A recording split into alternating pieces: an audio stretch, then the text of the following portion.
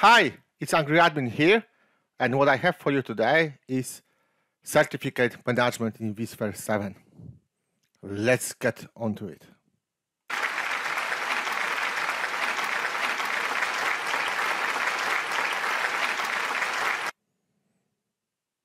You may ask, but why Angry? Why certificate management? And the reason why is because they changed it in vSphere 7. So what they did, they add GUI management for certificate, and I show you how to do it. We all know this picture.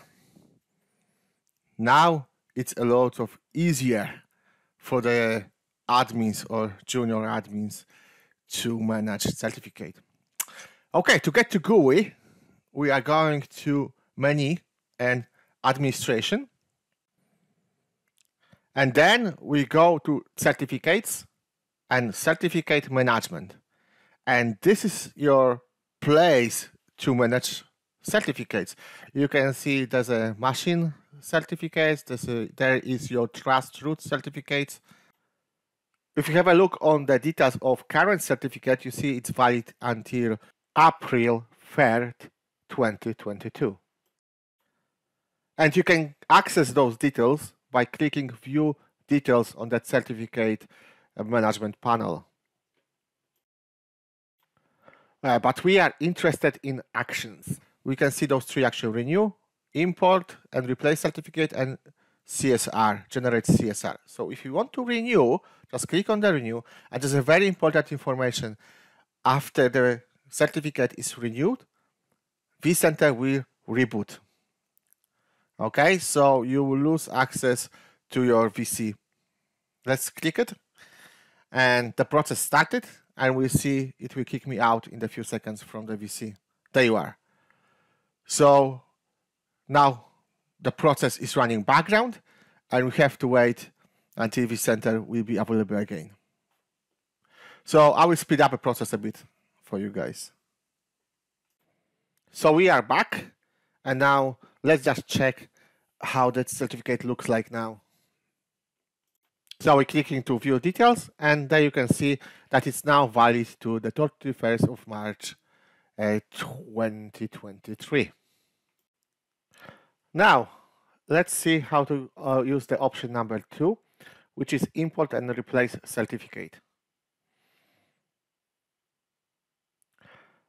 So we have a few options over here. We can replace with VMCA certificate. We can replace with certificate generated from vCenter server, and we can replace with external CA. So we're going with the first option, replace with VMCA certificate, and we have to fill out the form like common name, organization, organization unit, country, etc. Standard thing. And once we have everything in place, we click replace. And again, vCenter will restart.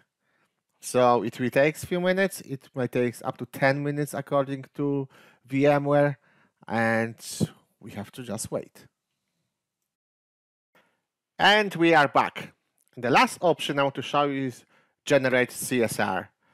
Again, we have a standard form, the form you all know and love so much, and we're going through all the fields.